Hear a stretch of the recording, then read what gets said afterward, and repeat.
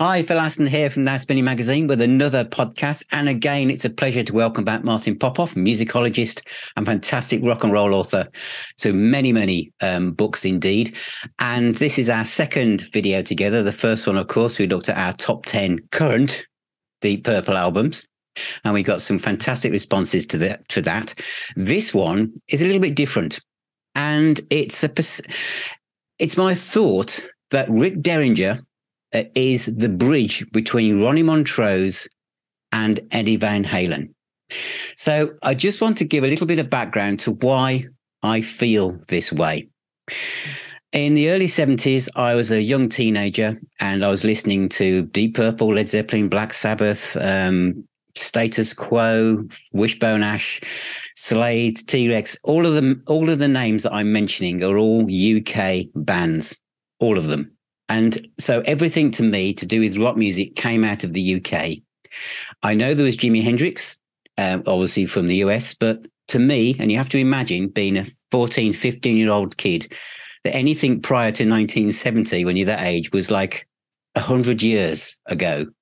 I know there was Leslie West, but I haven't found him. So I can't really say that. But when the first Montrose album appeared, and the first time in the UK we were even aware that this band existed was with two reasons. One, they appeared on the Old Grey Whistle Test, which was a UK-based late-night music show, which made everyone in the school playground talk about it.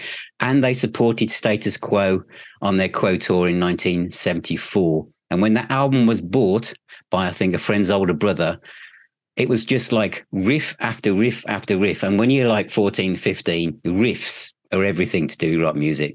And it was just fantastic. And so the excitement of that Christmas 74, when the new Montrose album was coming out, was just tangible.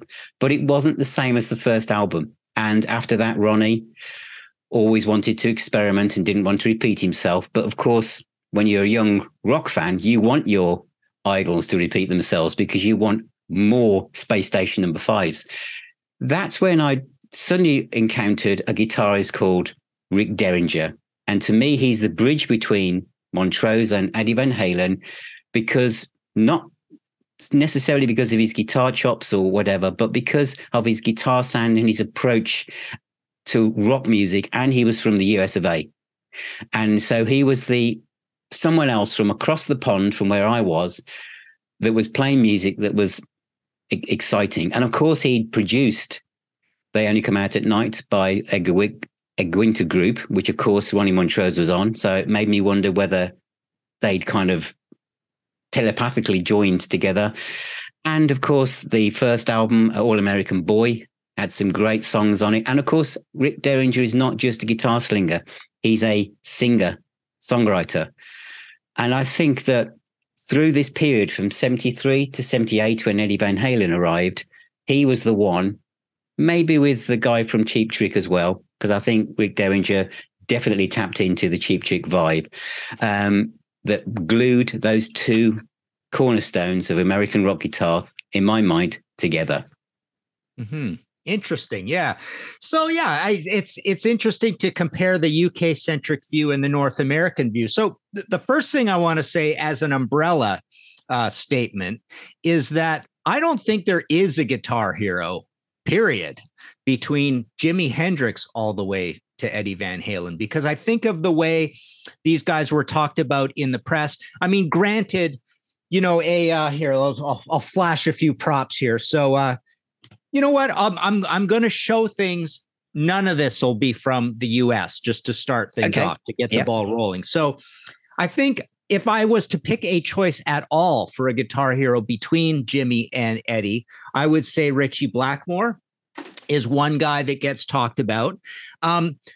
So when I say gets talked about, I feel like when people in the press talked about Deep Purple in the 70s, it was equal parts the entire package and Ritchie Blackmore.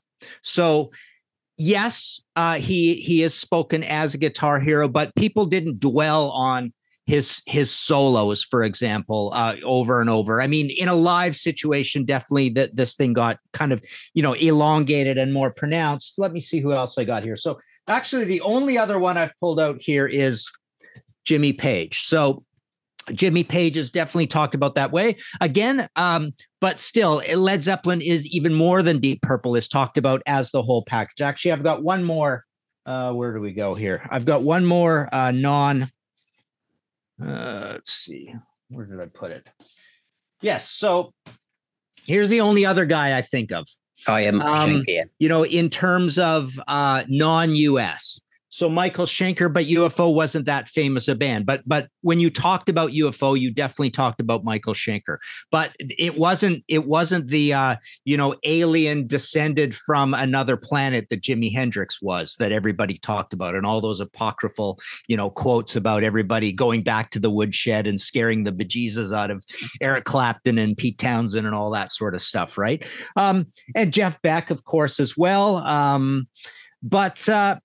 So, yeah, I'll stop there. I have a bunch of American stuff to talk about there here, but maybe tell me a little bit more about your sort of feelings about what both Ronnie and Rick Derringer brought, and what the link is. I think, obviously, I'm a massive Ritchie Blackmore fan, and Deep Purple they are my favorite band. So I always championed Ritchie Blackmore in the playground next to Jimmy Page or Tony Iommi or whatever.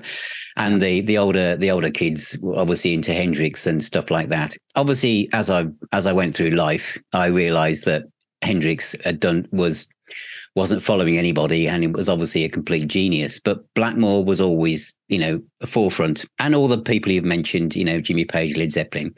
I think there's also a thing that when you are a rock fan, that you always want to try and discover something that your friends don't really know a lot about. Everyone was always saying, what have you discovered? What have you heard? And of course, in those days, before the internet, before YouTube, it was something where you took a chance in a record shop and you found something and you came home and played it, and you said to your mates, have you heard of blah? And they go, no.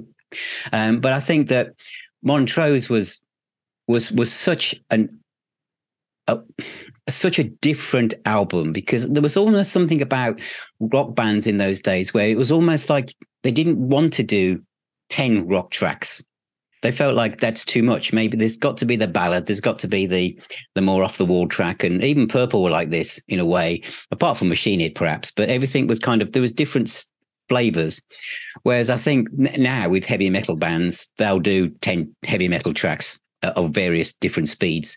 But back then it was quite unusual for a band to do an all-out rock album without something being there that was slightly different. And Ronnie Montrose, of course, never repeated this again. But on that first Montrose album, every track was riff-driven and was a template of lyrically about growing up, timeless stuff, the vocalist and Sammy Hagar, everything was just in its place.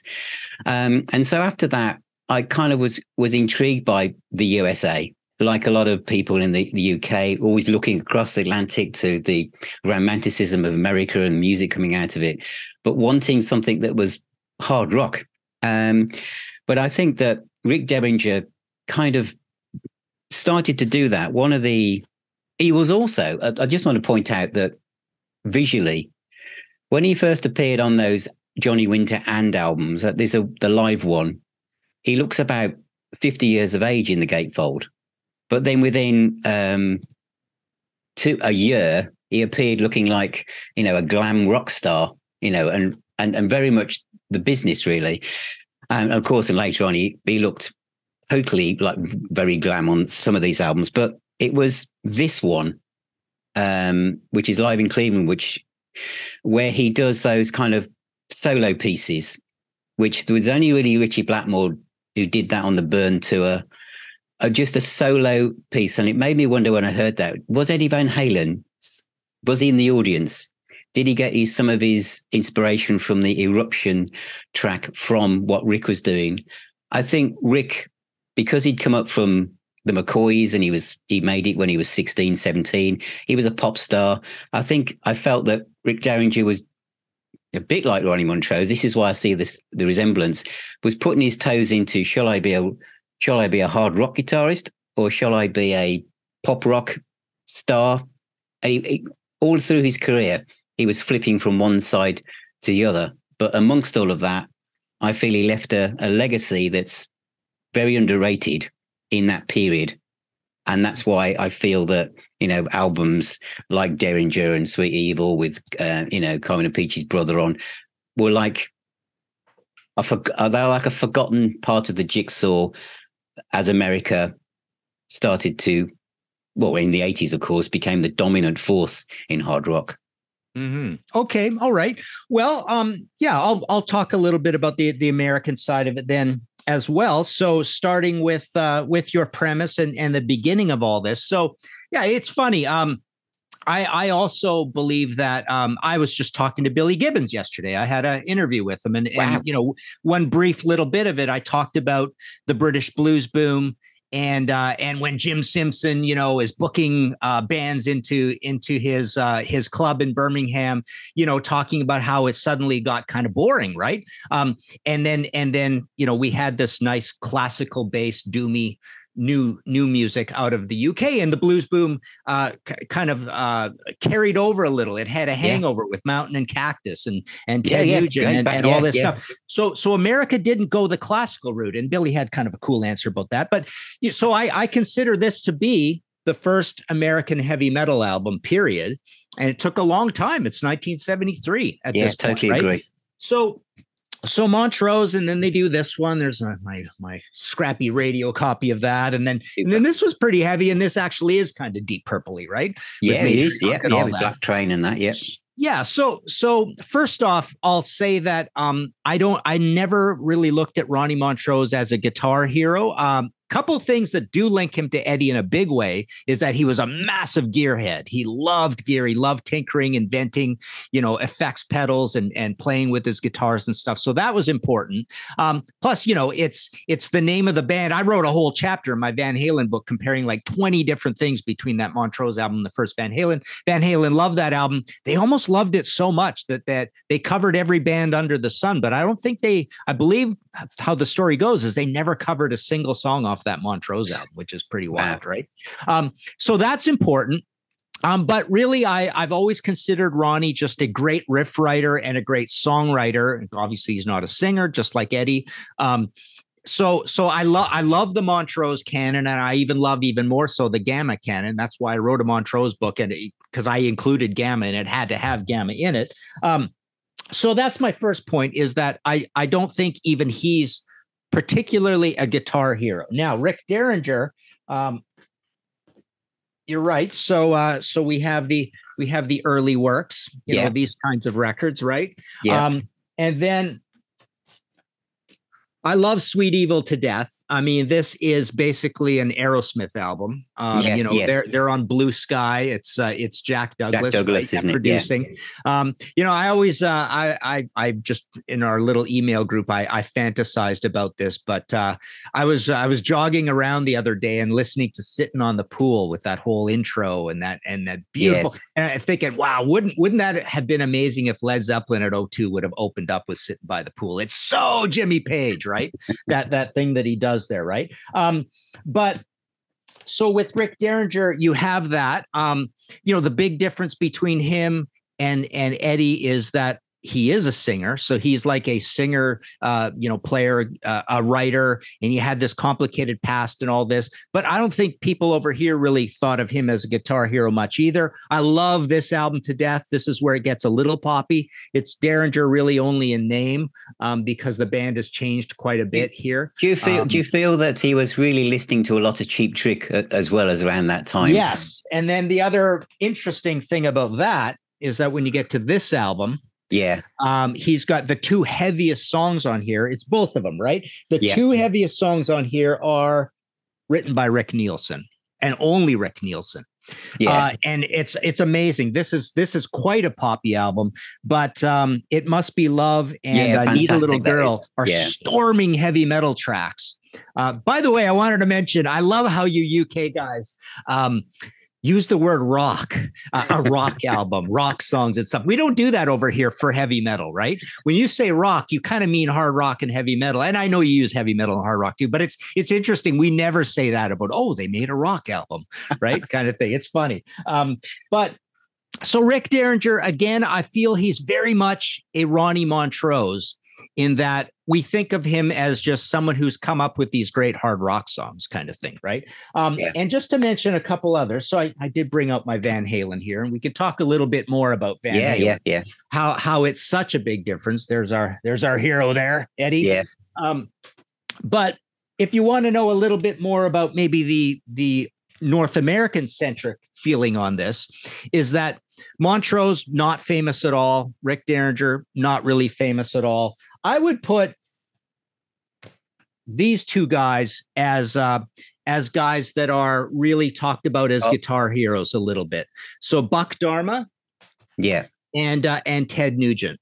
So when people would talk about when people would talk about Ted Nugent, I mean, his name is on the tin, right? He sings 2/5 of the songs. And he's very boastful and guitar hero, guitar battles and all this stuff. There's, always pictures of him on the cover. He's got a really distinct, cool look. So he really was framed, the narrative about being a guitar hero. Big deal there. So you want to talk about the time frame. He really only hits the radar of fame in 1975. So he's right there in the perfect spot. And then he's big until about 78, which is exactly when Van Halen starts, February 10th, 78. Yeah, that's a really good point. I think Ted Nugent, for me, in the UK, was the Free For All album. So it was 76 when he really hit with Dog Eat Dog. It was a single that the Sounds newspaper gave it single of the week. Punk was just around the corner, but they were still championing anything that sounded like a rock song. And hearing that, a lot of people bought Free For All. And of course, that's the one with Meatloaf on the vocals. So the vocals are also seen as, very strong, but it's obviously Street Rats, Hammer Down.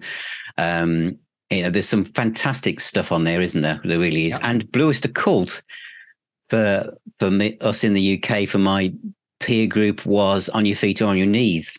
Live albums was the first one that really got pushed over here by the labels. Things like Secret Treaties, which would be one of my favorites now. No, I didn't know anyone who had it. We all kind of arrived with the live one. And I didn't really like the one with the hit single on with all the cowbell at the time. It was Secret Treaties where I re-emerged with them, which again was 78.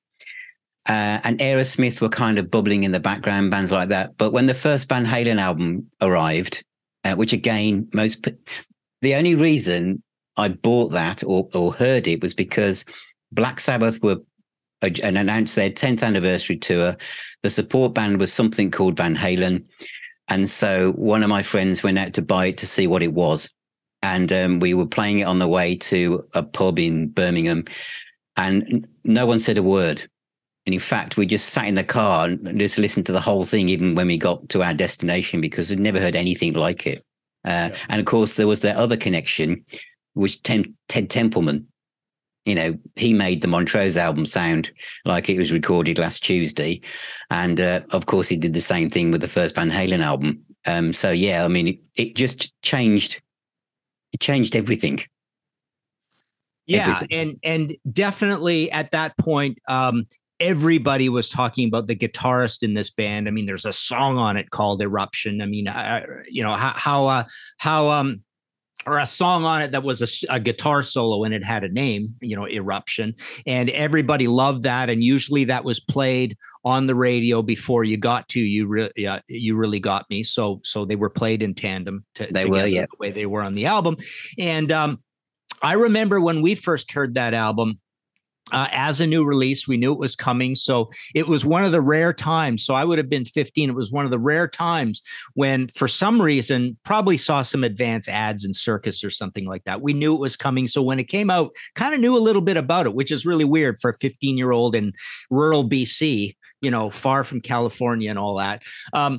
But so first heard it and absolutely loved it, but found it patchy. So the patchiness came from Running with the Devil, Feel Your Love Tonight, Jamie's Crying, Ice Cream Man, and whatever the other one I keep forgetting is, Little Dreamer, right? And then Eruption was, okay, so it's a guitar solo. It's amazing. This guy's amazing. There was a cover on it. But what was left, I'm the One, Atomic Punk, Ain't Talking About Love, and whatever the other one is. I'm on Fire. I'm on Fire. Yeah. So those ones were like the first, those were so heavy and well put together. It sounded like as cool as a European band.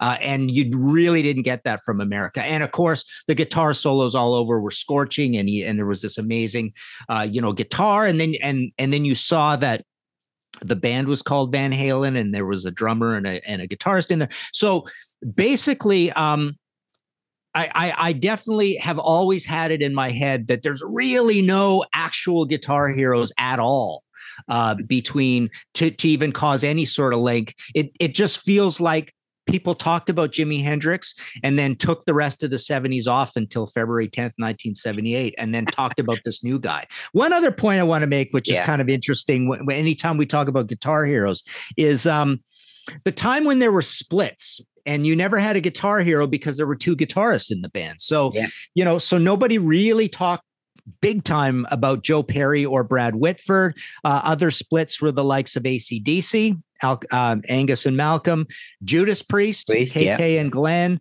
Rolling Stones, Ron Wood and Mick, or Ron Wood and Keith, or Mick and Keith. Yeah. Uriah Heep, even a little bit, Mick Box, maybe a little Ken Hensley in there, the Flying V and all that. So there were these splits as well. And then another thing I wanted to mention is when you think of prog, we never thought of guitar heroes because they were all mousy little librarian sort of guys. Prog was a more ponderous thing. They weren't wild men, right? So you never thought of Steve Howe really as a guitar hero, or Steve Hackett, or any of these guys, right? And even in King Crimson, the guitar hero in that band sat down and played. He's got his little glasses and short hair, right? Absolutely. And other guys along the way. So prog never really had guitar heroes either. So yeah, I just feel like that's the way I've always had it framed in my mind, is that basically there were bands where the guitarist got a lot of column inches, but it might have only risen to 50% of the discussion along the way. I think the Montrose Van Halen axis is that even though in the 70s there were heavy metal bands, or bands that were called heavy metal, as the term started to become more cemented into the subconscious, so to speak, there was almost like an apologetic way that a lot of bands, although they said they were a heavy metal band, it was not seen to go out all out and put an album's worth of tracks like that. Even Judas Priest with Sin After Sin. Yeah. Again, this is before Van Halen. Thought, we're a heavy metal band, but we're going to have The Last Rose of Summer on there, and we're going to. But again, there was almost like as if, we can't go full on metal because no one really does that. We've got to have some acoustic stuff on there as well. I think Van Halen changed that in a way. I know you said there's things like Little Dreamer on, but it was more rock centric. And song like Eruption, as I've said, Rick Derringer was doing these solo guitar spots, but probably in that period thought that doesn't warrant being a track on an album. And so Eddie Van Halen doing Eruption, he wasn't the first guitarist to do a solo guitar spot. Tony Iommi had been doing it. And even actually, to be fair, he had recorded one in the middle of Warning off the first Sabbath album, but no one really recorded one and stuck it on the album. They would have thought that's not really the thing to do. And in the UK, Ted Nugent was probably too look at me, I'm the best, everyone else is not worthy to come up to my level of guitar excellence. I think in the UK, we were too reserved to kind of take him that seriously. But Eddie Van Halen was quiet, just played the guitar. There was no press to say how his ego was behind all of that. We just thought, wow. It was, and Montrose, the first album, as I think has remained where it is, because it was literally every song was riff, in come the drums, in come the vocals. As you say, the first American heavy metal album, and even from the UK, the first full-on album of that type without anything else in the portfolio of tracks that sounded like it was put on there because maybe we need a bit of light and shade on this. Yeah. No, I'll say two things about that. So on that topic, yeah, definitely. I agree with you. And the ones that are always framed in my mind that way are Rainbow Rising, AC/DC Let There Be Rock, and the Sex Pistols album, and then Motorhead. So those are the ones that were rock solid. We don't need to put a ballad on them. kind of things that I remember moving forward. But Montrose totally fits that, right? But in our angry young metalhead mind, if you covered a 50s song, that was just as bad as putting on a ballad. So we never considered it perfect. But the other thing point I wanted to make is that Eruption's amazing because you hear the tapping, right? You hear this new thing. Now it's not completely new. Eddie says he got it for a little bit from possibly Jimmy Page, possibly Billy Gibbons. We know Steve Hackett periodically did tapping. Harvey Mandel did tapping. Carlos Santana, I think there's some tapping going on. But my point is that I don't think any of these guitar heroes in the middle had their own sound. They had certain things. Michael Schenker was Teutonic sounding and continental, and so is Ritchie Blackmore. Michael Schenker, to me, I always felt Michael Schenker, at least later on, he was this interesting, very tasteful cross between hair metal and Ritchie Blackmore. But so they both had that Teutonic classical thing. And Buck Dharma is an interesting one because I always thought that he had a very subtle sound of his own, which is more of a lyrical, circular, melodic, very composed style. And Ted Nugent's a little bit like that as well. I think Ted Nugent is a nice link to Slash.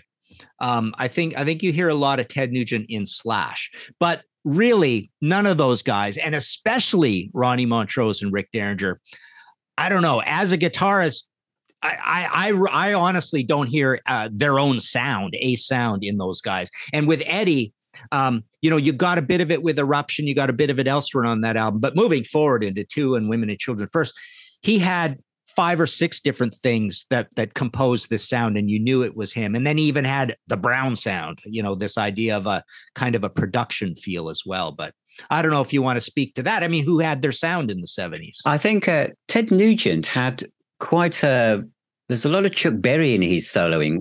There's a lot of that rock and roll kind of Rolling Stones type, in his solos, that was quite old in a way. And he repeated himself a lot on the way that he started his solos and stuff. And I think he'd said somewhere that Chuck Berry was a major influence. But there was that kind of rock and roll kind of, soloing. But of course, and also once he realized he'd got a good feel or a good groove on a song, he repeated that several times. I think on Stranglehold, there's a song on the one with Meatloaf on, which is almost similar in its groove. And then he did it again on the Weekend Warriors. Probably. Yeah, that's it. That's it. Yeah. There's that kind of feel. And you're right that Eddie Van Halen had this sound. Now, with Ronnie Montrose getting his own sound, I would say that he did, but it took a long time for him to disengage from the typical Gibson Les Paul through a Marshall Stack type sound. So when you get to Gamma, especially Gamma 3 perhaps, and Speed of Sound with the instrumental songs like Zero G, he has this kind of very sustained, pure sound, which to me I always recognize as Ronnie Montrose. But I think it took him, maybe Mayday or that kind of Gamma 2, it starts to develop there where he gets a different type of sound than he's had through the 70s. And it's a sound that he used on all his instrumental albums from that point on, where to me he'd found his place, even though his audience was obviously very much more niche than he was. I think the Eddie Van Halen thing, how it changed everything, Michael Schenker contained and still has his unique sound, is that it almost like washed away a lot of independent thought in the 80s for heavy metal, whereas all the bands that came out of, that's probably unfair, a lot of the bands that came out of almost like the Berklee School of Music all had the same Eddie Van Halen tapping, 4,000 notes, he's far better than 5 approach during that period. Mm-hmm. Yeah. So couple points, I forgot the fact that Ronnie Montrose, we can give him a little rock hero or guitar hero status because he actually, he was one of the rare guys that actually put out an instrumental, guitar shred album. He's one of the early guys. Jeff Beck is the big guy in that field, but he did put out Open Fire in 78 and then did a whole slew of them later on. Right. So that's kind of interesting. 2 guys we forgot.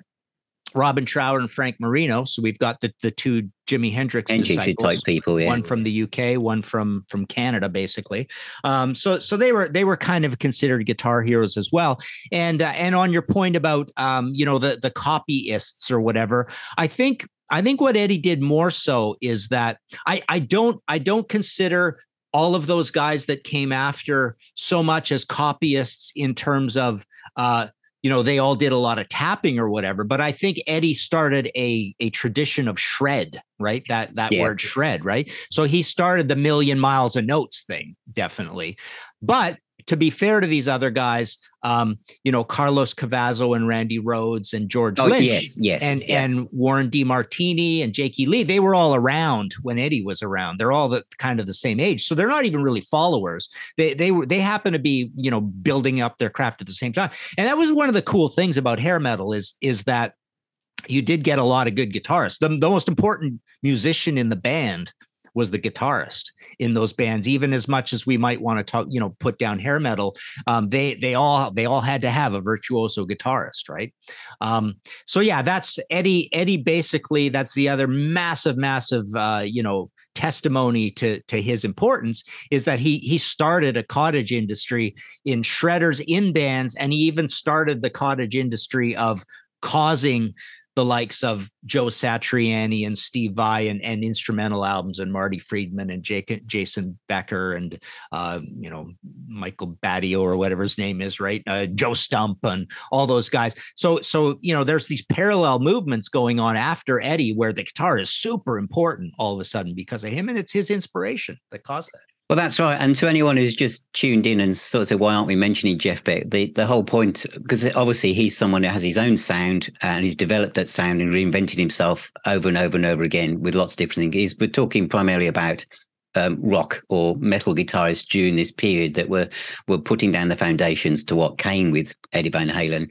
And Jeff Beck really, apart Bogart and Apici, didn't really want to go down the hard rock route. So he went off through jazz and then came back through. But obviously he could play as many notes as anyone else if he'd wanted to, and had that unique sound. But you're right, people like Robin Trower were more...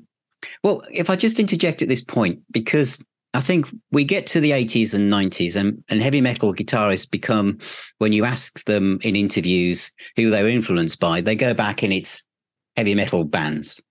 But a lot of the people we talk about, whether it is Ted Nugent, Robin Trower, Billy Gibbons, or Ritchie Blackmore, Jimmy Page, probably Eddie Van Halen, Ronnie Montrose, if you ask all of them, they'll all go back to the blues or soul, which I know you said when we spoke last that if it comes from the blues, it's not heavy metal. But all of those guitarists, what we've talked about so far, Buck Dharma, all of them had a lot of feel in their playing. And even Eddie Van Halen, although he could play a million notes, he actually was quite reserved. When you listen to the Van Halen albums, he could have probably gone further, but he left a lot of space. If you think about things like Mean Streets from Fair Warning, at the end of that, he could have easily just filled that with millions of notes. But it's a fantastic exercise in reserve and space, as he just comes up with that one note riff, and then the guitar kind of weaves in and out at the end as they go into the fade. I think that shows that he was serving the song more than serving his ego or thinking, how good will I look when people look back at this? And humorously, a lot of the 80s guitarists, who do they cite as one of their favorite influences? I've done many interviews and heard this many times. Ace Frehley.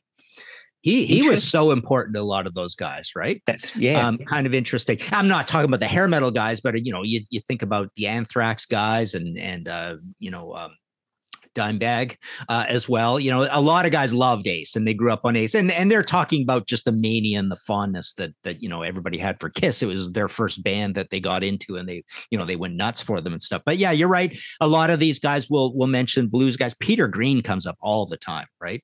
As a super influence on these guys. But I think the overall biggest name that you hear, period, is Jimmy Page. I think Jimmy Page is the one name you hear the most as the biggest influence, and Ritchie Blackmore definitely a lot as well. Yeah, I feel that Ritchie Blackmore carried on influencing people way up through the 80s and into the 90s when he started to develop more of that kind of snake charmer Egyptian type modal scales and stuff in his playing. Whereas, I mean, Jimmy Page, it felt like he tailed off. You know, he tailed off towards the end of the 70s in saying anything new. And I don't mean any disrespect to Led Zeppelin fans, but he struggled to reinvent himself when Led Zeppelin ground to a halt. Yeah, for sure. And what we love him for, and what all these future rock stars of the late 70s and 80s love him for is that first, 4 or 5 albums, Physical Graffiti. People love Physical Graffiti, but it's really, in terms of being a guitar hero, it's 1, 2, and 4, basically. I mean, do you think that, I think we should say at this point something about the producers, because you've just made me think about that with Jimmy Page, because in some ways the first Led Zeppelin album, which I know Jimmy produced, but he created a sound on that. When you listen to that now, when did that come out? 1969, recorded in 68. Yeah. It's just amazing the vision he had with how to use the studio to create the songs on that album. And I think it's more than just the songs. A lot of them are blues standards, acoustic stuff. It's the sound of that album. And maybe then people like Ted Templeman obviously must have been listening to what you could create from an album, because it's the sound of the first Montrose album that has cemented its legacy. And it's the sound of the first Van Halen album, again, Ted Templeman. And Ted Templeman could do that with anything on the Warner Brothers label because he was the in-house producer, couldn't he? The Doobie Brothers, they all sound absolutely perfect. But he obviously had an ear for guitars. And, go back to Rick Derringer or Ted Nugent or whatever, or Buck Dahmer, those first Blue Oyster Cult albums don't have that production sound so it's almost like the producer creating that heavy metal guitar sound hadn't quite been perfected. In the 80s, of course, bands like Rat and Winger, getting that sound for heavy metal at that point was easier to do. It had been done. Yeah, I don't think any of the Derringer albums, any of the Ted Nugent albums, or any of them.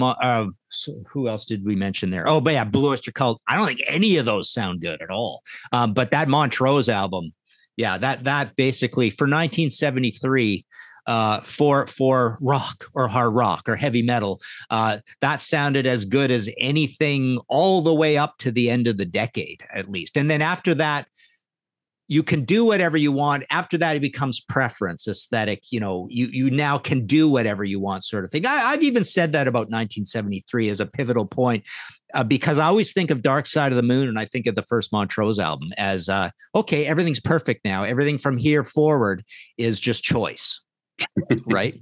What do you want to do with it, sort of thing. I think Aerosmith Rocks is an amazing sounding album as well. But yeah, Ted really doesn't have any great sounding albums, and Blue Oyster Cult, none. Until Mirror. I have a weird soft spot for Mirrors. I think it sounds really good, but it's funny. And just to go back to your Jimmy Page point, and thinking about my chat with Billy Gibbons yesterday, because he correctly actually noticed this, and I was surprised, but he said, because I prompted him on it, saying, in Europe, you do have that classical tradition, and in America, you don't have the classical tradition. You only have the blues tradition, right? So there's this void, missing the classical stuff. And every classical, legend is from either Britain or Europe or Austria or whatever, right? Yeah. But yeah, where was I going? Oh yeah, so with the first Led Zeppelin album, I think you get 3 things. You get an improvement on the British folk boom. You get an improvement on the British blues boom while staying in it, and you also get the nascent heavy metal. So you get those 3 things going, and all of that makes it exciting, along with, as you say, the sound and this pretty mercurial lead singer. Well, totally. I think again that's the other thing about the first Montrose album. It brought along Sammy Hagar, and he was to hear that kind of vocals when we're so used to listening to Robert Plant, Ian Gillan, Paul Rogers, Roger Daltrey, to have. So I think the other reason why the first Montrose album made such an impact is that for us in the UK, they were all unknown people. This wasn't a band like made up of people. Oh, he used to be in this band. I know it was in some ways with Edgar Winter, but majoritively we saw it's a brand new band with every member of the band seemed to be absolutely perfect. Rock Candy, the drums were a bit like John Bonham, weren't they? And Denny Carmassi and Bill Church, the bass on a Bad Motor Scooter. It was bubbling along, very well produced. So all of a sudden, for us in the UK, all of these four guys, their names were known to us. Yeah. All of a sudden. So when the next one came out, where it faltered a bit, so I like it now, but it faltered at the time because we wanted Montrose 2. And we got Paper Money, which opened up completely differently to what we expected. Yeah. And we didn't get. I've Got the Fire was the opening of side 2, which was actually left over from the first album, if I'm right. And it was and then of course Ronnie then decided to produce the third one himself, which Ted Templeman went out of the picture. Doesn't have the sound. It would have been things like Black Train and the opening track. It would have sounded fantastic with Ted Templeman's work. Yeah. And Jack Douglas is a great producer, but he's not as good as Ted. And Jump on It again was another slide, which is why we were looking for something before Eddie came along that gave that level of excitement. And you mentioned Kiss earlier. And I suppose I should mention them because they were massive at this point. Well, they've been massive forever, but in the UK, we didn't really grasp Kiss until the 80s, really. Mm-hmm. We just didn't. Yeah, they're a very American-centric band. So they were big, for us as kids. So I was 13 when Destroyer came out, and I was there actually, I got every single Kiss album as a new release, starting with the first one. But they were basically big from 75 through to 79 over here in a big way. But yeah, everybody loved Ace, right? And Ace actually has an interesting sound of his own, which is sort of a very combative, guttural, strangling the neck, kind of old rock and roll. It's a little bit of that Ted Nugent thing. Ace's influences are all the same boring standards everybody mentions sort of thing. It's not a good answer when you ask Ace that. It's like very predictable, right? But yeah, and it's funny, you think about doing these books about people always say, oh, you should do a book on the top guitar solos of all time. And I just don't like the idea at all because there's millions and millions of guitar solos. I always tell people that, the best guitar solos of all time, just pick the last 5 Europe albums. There's probably 15 to 20 guitar solos there that you could argue are the best guitar solos of all time, John Norm or whatever, right? But the reason I bring that up is that everybody mentions Comfortably Numb, Hotel California, and Kiss Strange Ways. Every time those three come up. So Ace definitely had an influence. But like you've just recently spoken to Billy Gibbons, and obviously he had a very defined blues Gibson sound throughout the 70s, but even I would say he didn't really define it and fine tune it actually to the 80s with Eliminator is when most people of my peer group latched onto ZZ Top was that point. And then after that sound which he has become more defined, I think. But I listened to all the old ZZ Top albums, but it's from the 80s onwards where Billy Gibbons' sound is kind of like, I go, oh, that I know where that is. And a bit like mentioned at the very start of this video, Leslie West, he kind of went through the 70s, obviously, with Mountain, but it was only his later albums where he developed this really fat Gibson bluesy metal sound, where he managed to bridge those two genres together really well, without being a blues guitarist, essentially, but kind of metalizing his sound as he got older. Yeah. Yeah, I love Billy. I mean, I always say my three favorite guitarists of all time are Brian May, Kim Mitchell, and Billy Gibbons. And Billy, so I did a podcast episode on this, and I've talked about this before about how to make the blues interesting for metalheads, right? And it's this long thing, like Led Zeppelin started it. Yeah. And maybe if you like Mountain and Cactus, I'm not big fans, but you could say that. But you could say there's blues in Aerosmith definitely did it. So Aerosmith is like Led Zeppelin or Rolling Stones on steroids, like the new improved version, right? Yeah. But I always talk about definitely that, the two bands that go together absolutely are ZZ Top and Foghat. So the idea is, just like Led Zeppelin 1, the idea is we've got some blues. I don't care. I don't even like the blues, but they've got metal riffs as well. They're adding that in. All right. And in later years, I always cite Clutch as a great example of just this pounding heavy band, but you can tell it's got real earthy roots to it, sort of thing. And with Billy, bar none. I mean, go up to the Rhythmine album from '97 and Mescalero from 2012. The guitar sounds on those are so crushing and heavy. But, he is this consummate blues guy. So to me, why I always have him on my top 3 is he's the absolute heaviest you can possibly get and be a traditional blues guitarist. Like his sound is so, what's that thing they always stick on their albums? Tone, taste, and tenacity or something like that, right? But yeah, I just love what those guys did even later on. So yeah, those two albums in particular are just so crushingly heavy. Yeah, I totally agree. And it is a kind of a very similar to sound to what Leslie West had at that time as well. But you're right, the later ZZ Top album, it really brings in this huge blues metal sound. It's good to mention Brian May as well, because we were talking earlier about guitarists who put a solo on an album thinking it's okay to do that.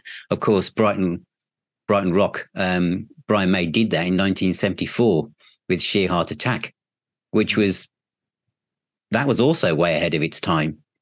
But Queen were able, whereas we were talking earlier about bands thinking, oh, I'm going to make, an album just full of metal tracks or whatever. Queen were a band that were able to do that, scoop up lots of rock fans and then bring in pop or bits of jazz or anything and scoop up all of those fans as well and alienate nobody. So they were totally different animal in that they just crossed over every genre as if it didn't exist. So they are different in that respect. The other thing he did that's interesting as a bridge to Eddie Van Halen is he quite often soloed without putting a rhythm guitar track behind it, right? Yes. So it made you pay attention to his solo more, and his solos are amazing, right?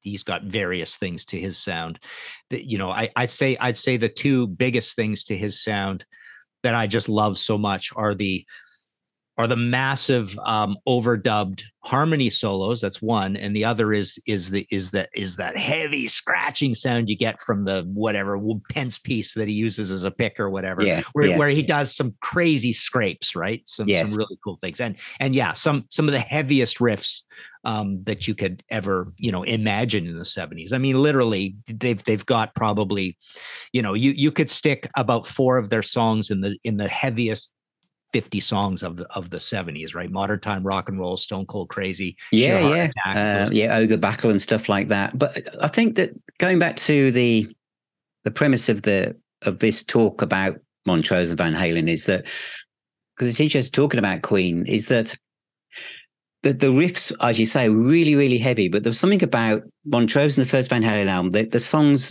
were incredibly, well, I suppose, simple and very accessible. The way that the songs were arranged.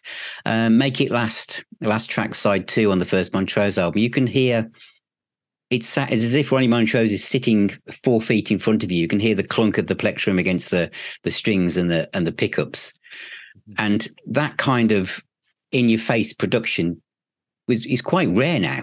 I would say. We go back to hearing Tony Iommi hearing his fingers squeak across the strings on the Paranoid album. Everything is a bit more kind of doctored in a way. And Eddie Van Halen, the first album, although there's tons of reverb on that, you have a feel that you are witnessing in your mind's eye just one guy plugged into an amp. There's space around the instruments, isn't there? I mean, going back to production now, but there are gaps between each each player that you don't tend to get on a lot of albums. Except it's funny, as kids, as being absolutely uncompromising metalheads, the songs we liked on Van Halen were the super complicated ones, right? So it was those heavy ones, because immediately I remember sitting there in my buddy Forrest Hoop's, listening on a beautiful big Yamaha 3020 amplifier with Bose 901s, like just this crazy, aircraft carrier of a stereo, listening to that album for the first time. And, immediately what we compared a couple of those songs to was Virgin Killer and Dark Lady. It was the only Teutonic music you heard in America from American band. No, it's very true, because 1978 we got Rainbow had released Long Live Rock and Roll, which was okay, but the production was it wasn't that exciting. Blackmore's sound seemed to be more hidden in the mix. Who Are You by The Who, felt a little bit like they'd come back to form. Perhaps there was Obsession by UFO, which was good, but not quite as good as the one that preceded it. And of course, Never Say Die by Black Sabbath, which was not one of their best. And then this unknown foursome called Van Halen appears with an album that's just ticks every single box. And of course, I saw them on that first tour.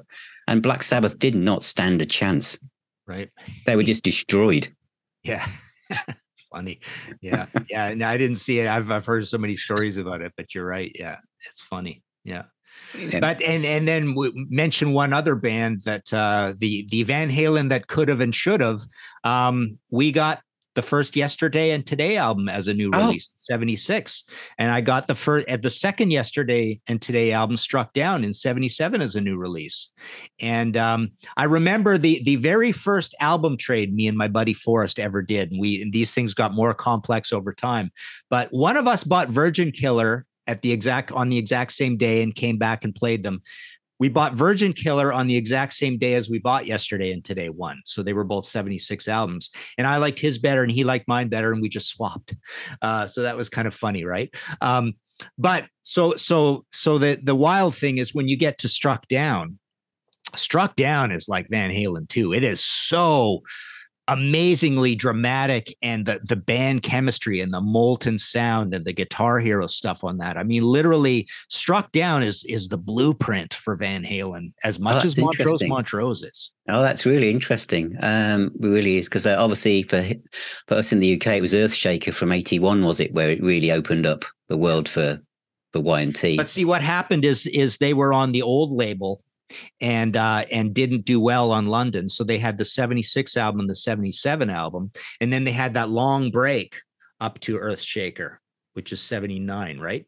And they're on A&M by that point. And, the whole metal world has changed by that point. But 77, you listen to a lot of those songs on Earthshaker, and you're hearing basically an absolutely top flight Van Halen chemistry going on, and on these heavy, scary, pioneering, very loose songs, and this molten, crazy production. And it's literally, I honestly hear, I would say 50-50 on that Van Halen album. You're hearing 50% Struck Down and 50% Montrose. Well, that's brilliant. I should go and play that later, just because I know we're bouncing around. But another band. Don't want to go too far off topic, but another band that came out around that time that meant a lot to me and a guitarist I really loved was Riot. Was it Mark Rail with Narita, and obviously the Riot's, was it Rock City before that? Because Rock City 77, Narita 79, Fire Down Under is like 80. 80, 81. Yeah. Because he fine-tuned his whole style and went through power metal, didn't he? Much further into the mid 80s and beyond. Which was very, I think that's the other thing about guitarists like that, and going back to Rick Derringer, is they're able to reinvent themselves or move around whatever's going around them. I think people like Ronnie Montrose and Rick Derringer didn't probably hang around long enough to develop a good following and a good community of good fan base around them before they moved on. They were too busy, dipping in and out and thinking, perhaps this will work. Maybe this will work better. Because Eddie Van Halen, first Van Halen album, it just took off So they didn't need to really think about what should we do next. We'll just tweak what we're doing. But as you say, Montrose album, it didn't sell in the UK or the US.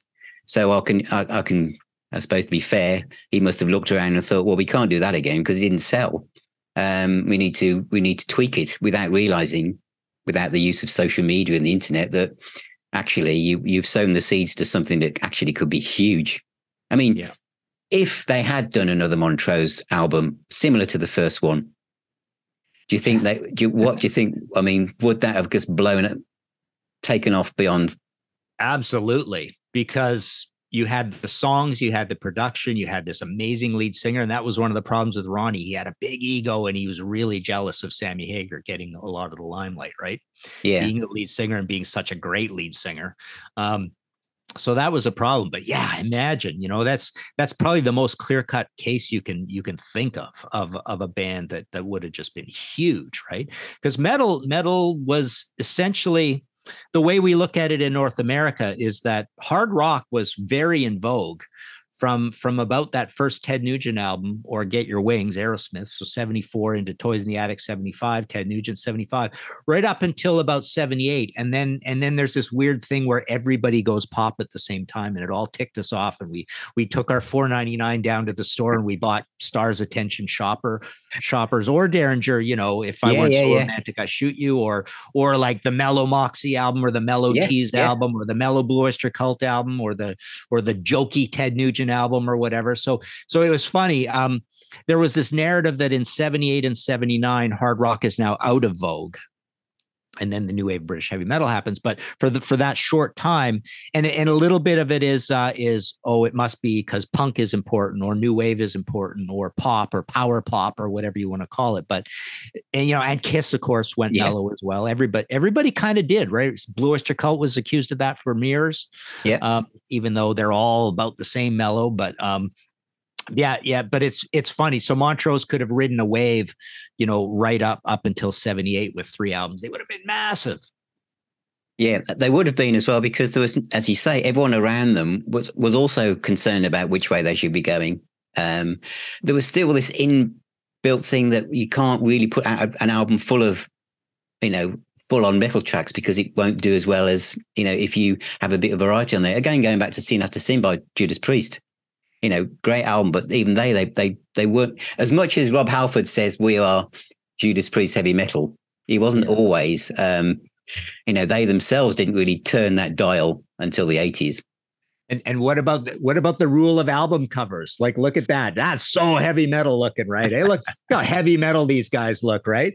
So we talk about how all through the 70s, there's no heavy metal look. And we always talk about Iron Maiden being kind of the first, or Judas Priest inventing the aesthetic and everything. Yeah. So, I always talk about how Black Sabbath basically dressed like the Eagles. There's no difference, right? All through the whole time. So you don't really get a heavy metal aesthetic in the way the bands look or the album covers or whatever until you. Well, you don't, do you? I know one of your favorite Sabbath albums is Sabotage, and if you look at what, I mean, let's leave Bill Ward out of this, but even look at Geezer with his umbrella and his nice jacket. It's just so not what you expect for one of the greatest heavy metal albums of all time. But again, it was that the image hadn't been brought across over to lay on top of the music at that point, really. Yeah. So to recap, I'll say again, I think you get an amazing artist, an alien in Jimi Hendrix. You get a guy who's just all about art in Eddie Van Halen. I mean, he was creative to the point of it almost being a slight mental illness, building those thousands and thousands of tapes sitting there that no one's ever heard, sitting in 5150. He is an absolute pure artist. Jimi Hendrix was a pure artist. And I think every single guy we've talked about in the middle, whether they're from America or from the UK, they're just mere mortals.